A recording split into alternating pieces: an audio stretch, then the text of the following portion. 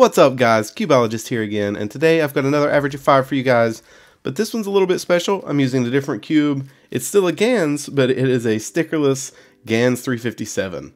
Now you'll see that my times kind of vary a lot with this cube.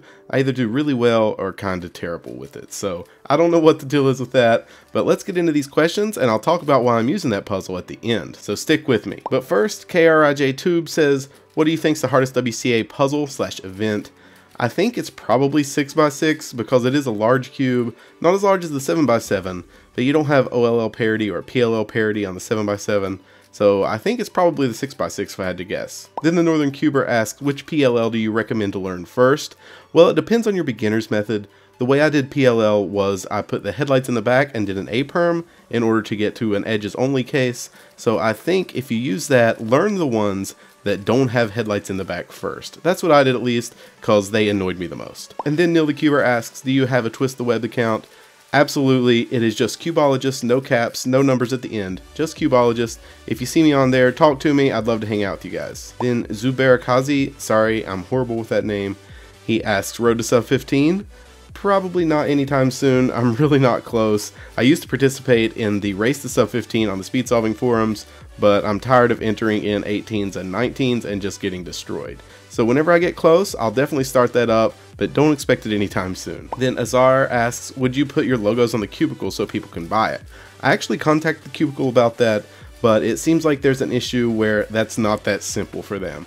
So I don't think that's something that's going to happen anytime soon, but if it does, I'll definitely make a video about it and you guys will be the first to know. Then Grizzly Cuber asks how long I've been cubing. I think I've answered this, but it's been a good 1.5 years now.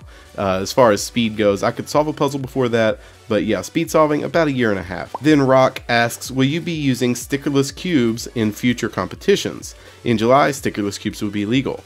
Well, this is actually going to be the last question because I want to talk to you guys about this. They actually just released a new set of changes to the regulations, and I want to talk about that because it's actually pretty exciting. There's more changes than just stickerless cubes, but yes, stickerless cubes will in fact be legal starting July 1st. But now I'm going to go over just some of the highlights, what I thought was interesting about the actual changes to the regulations. I'll link the summary of all the changes down in the description, so go check that out if you're interested. But like I said, stickerless puzzles will be permitted.